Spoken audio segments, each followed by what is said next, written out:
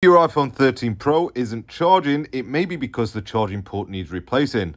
In this video, I'm going to show you step-by-step instructions on how to replace it. Start off by removing the two pentalobe screws from the bottom of the device, and then you're going to need to heat up the edges of the device to soften the adhesive that holds the screen in place. I use a heat mat set to 85 degrees C and a suction cup to help me lift the screen off. You may find that you don't have a heat mat.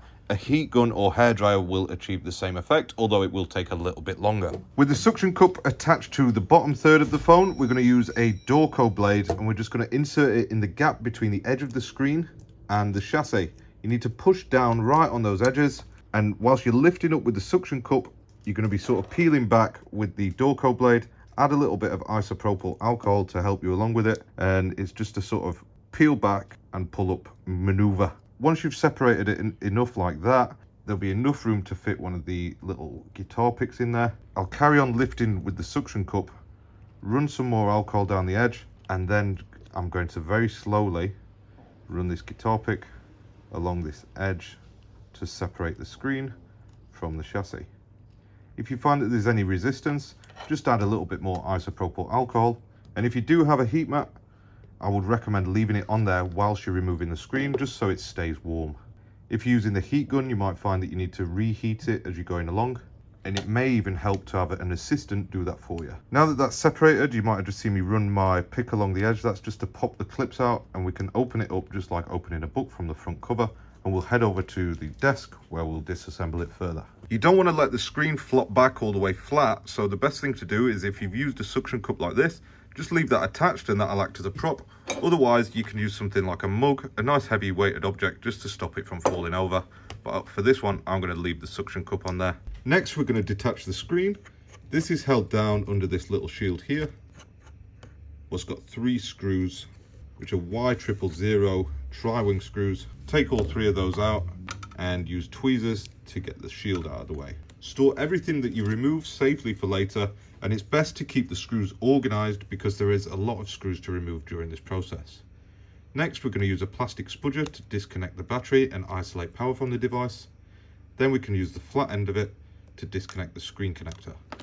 Moving up to the top shield now, there's a crosshead screw in the top right corner, another crosshead screw hidden behind the flex in the top left, and then 2 more tri-wing screws either side at the bottom of this little shield here. Once you've got those out of the way, then you can carefully lift the shield out. Just be careful because there's this little bit what sticks out here, and it's easy to snag it on that cable. So just be careful removing that one, and do the same again, store that safely for later. You can lift up the screen a little bit now and disconnect that flex cable, and that means that we can separate the screen and store that for reinstallation. Next, we're going to work from the top all the way down. So there's 2 more tri-wing screws to remove for this other shield here. At this point, I would recommend using something like a magnetic little whiteboard so that you can keep your screws organized whilst you're removing everything. Then you can remove the shield. And what I find is best with this magnetic mat is just to lay everything that you remove right by the screws that you take out, and then you're going to remember where they go later on. There's a standoff screw that needs to be removed just here. Then we've got the charging port cable and these other 2 connectors just down here. Just peel that back. Next, we've got the SIM tray that needs to be removed. What I try and do is keep it very systematic, so I'm working from top to bottom, and then when we get to the bottom area, I'll work from left to right. So continuing working down this edge, there are 2 more tri-wing screws holding this little antenna or coaxial sort of cable in place. Remove those 2, and you might see there's a little sort of grounding clip on that one as well. I can't remember if it needs to be took out. No, it's attached, so we're all right there. So that frees up this little cable here. Moving down to the bottom of the phone, we've got a crosshead screw on the left side of the Taptic engine, another crosshead screw directly below that one. This shield, what I'm getting to now, can be a bit of a pain. Remove all the screws for it, which is 3 crosshead screws. Let's carry on moving across. We've got the top left of the speaker, which is held down by 1 crosshead screw, another one on the right side of the lightning connector, and then we've got 3 more crosshead screws on this far right side of the loudspeaker. You should now be able to remove the loudspeaker from the chassis. It is stuck at the back here with a little bit of tape. Just peel it back, store it safely for later. Now we'll go for the Taptic engine. That's held down with this FPC connector here, and then one standoff screw in the top right of it. That'll allow us now to get that out of the way. Store it on your magnetic mat, and then let's lift up this shield. There's a little clip just in this bottom right hand corner of it, and it just makes it a little bit awkward to get it out. It's also stuck onto the back of the barometer sensor, so it probably feels like there's a lot of resistance when you're taking that out. Just give it a little tug and it should come. You've got two more standoff screws either side of the lightning connector now. Remove those two. If you tip the phone up, you'll find another two crosshead screws holding the lightning connector to the chassis. Then using your tweezers, I'm going to remove the microphone from this side here. I've missed this little standoff screw and tri-wing screw in the corner as well, so I better get those whilst I'm in this area.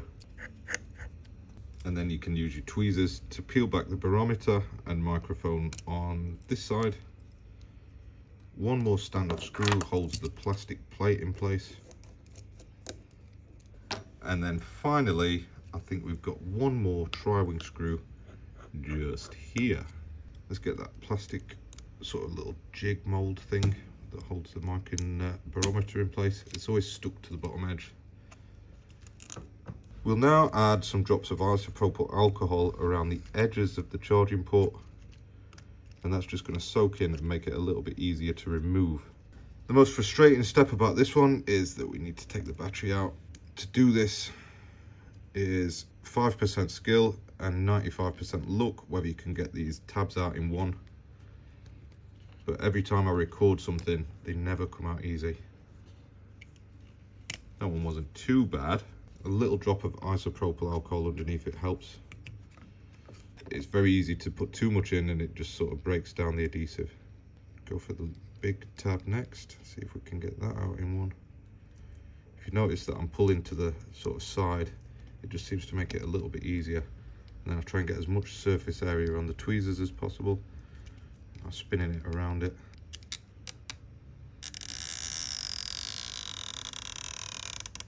Keeping it nice and low as well is always a good idea. Wiggle it from side to side, and hopefully you manage to get it out in one. For the top ones, there's barely any adhesive holding it down. I always just squirt some isopropyl alcohol in there, and then use the black plastic stick under where I've already got it out, and it should come out pretty easily now, leaving behind the adhesive look. Once they're out of the way, get rid of the old adhesive. This is what I'm saying, where it goes a bit naff with too much alcohol.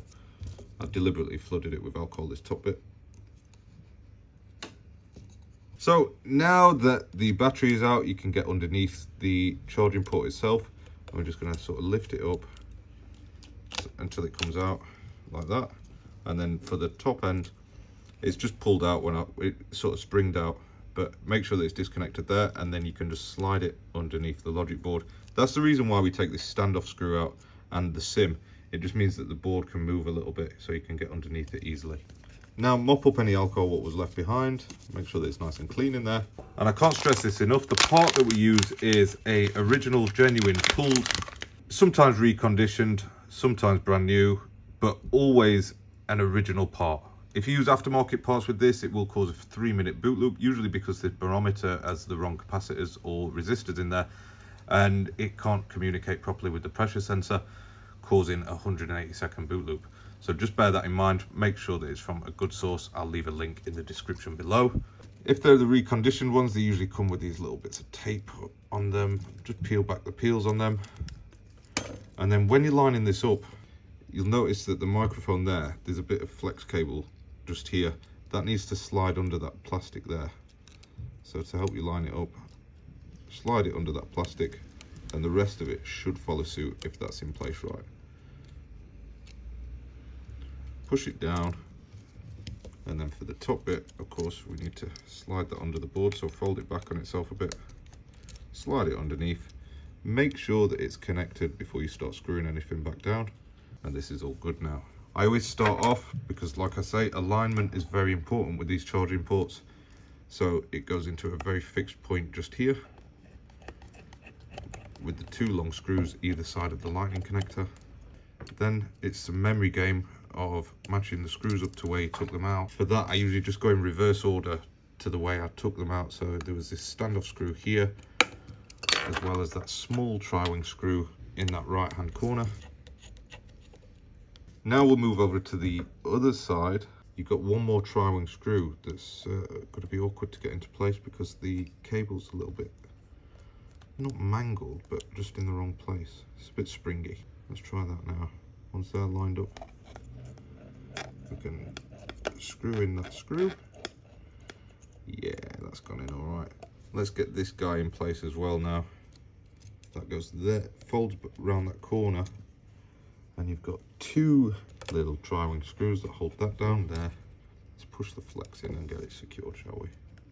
It's been a bit awkward, this one. Very springy. And then while we're in the area, we might as well get that one attached. One more tri-wing screw here.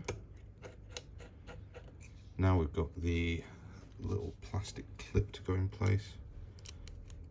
That wants to line up. There's like a little point on there, just there. So if you get that, that sits in a little hole on the chassis. You can get that in, and then that was held down by this standoff screw. Once that's held down, you can push the barometer sensor over. Actually, scrap that. Don't fold them over yet. Put this standoff screw in first. This will work better. Push them down a little bit. Line up that little metal shield. I know my thumbs are in the way. I've got awkwardly large thumbs, and it's going to make what I'm doing look a bit awkward.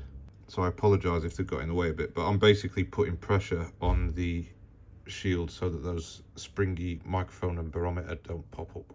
We'll get it secured down with that one crosshead screw there, and then it's not going to move, look, whilst we re-secure everything else. The stuff going back being the Taptic engine first of all, so we'll get that laid in place and then reconnect the FPC connector. Single crosshead screw there, the other one that goes in just here. Next up, we've got the other standoff screw on the right side of the lightning connector, another standoff screw just here, and then the loudspeaker. You should have about 4 or 5 crosshead screws that hold the loudspeaker in place now, as well as this little grounding screw, well, the 2 little grounding screws in the bottom right corner.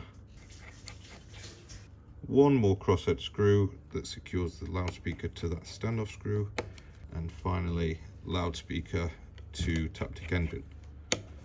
Last but no means least, in terms of the charging port anyway, we've got 2 crosshead screws in this very bottom left corner and the left hand side of the Taptic engine.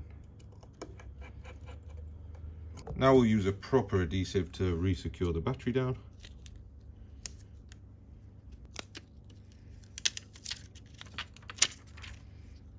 Push those down and then whack it in your phone. If you apply some pressure where the adhesive is, it makes sure that it secures down correctly, and then make sure that the battery connector sits in properly. In this case it does, so we're going to just disconnect that real quick. Now we've got one more standoff screw here, the very small shield just here. That's held down by 2 tri-wing screws, if you remember. This was a long time ago now, wasn't it? Now I'm going to take a minute to remove the old adhesive from the chassis. Cut to the adhesive being removed now. So with the old seal removed, we've got a new one going in place. Line it up in the top left. It's an important step to do this. You could technically reuse the seal, obviously, if it's your personal device, but if you're doing this professionally for a customer, then it's very important to replace the seal. It's just the final part of making it a good job, really. So with the first film removed, I always leave the second film on there. We can bring the screen back, reconnect it just here, reconnect it at the top, and then finally reconnect the battery. You've got the small metal shield just here, and that's held down by 3 tri-wing screws. With those secured, we can move back up to the top, and we've got one last shield that sits in just like that. The tri-wing screws are the bottom 2, and the crosshead screws are the top 2. None of this repair is rocket science, but it does require some concentration. Make sure that you keep your screws organized and you should be all right. There's just one final layer of adhesive to remove. Go around it, fold the screen down, and pull it around from the back of there. Same at the bottom. Make sure that you don't forget to do this because it won't seal it right. I've just got a little bend on one of the ground pins there, look. So bend that back. Fold the screen down, reattach it in the top, and then the rest of it will follow. Don't forget the SIM tray. And then it's always best to make sure that you turn this on by connecting it to the charging port. And we can see that it's now charging. I believe this one was actually in for a microphone issue rather than a charging port issue. But because those microphones are attached to the charging port, it requires full flex cable replacement. Don't forget to get your 2 pentalobe screws back in the bottom. And then once the device turns back on, you can carry out full testing. With this now turned on, we can see that it's charging. We'll check the microphones out, but that is repair complete. Thank you for watching and see you in the next video.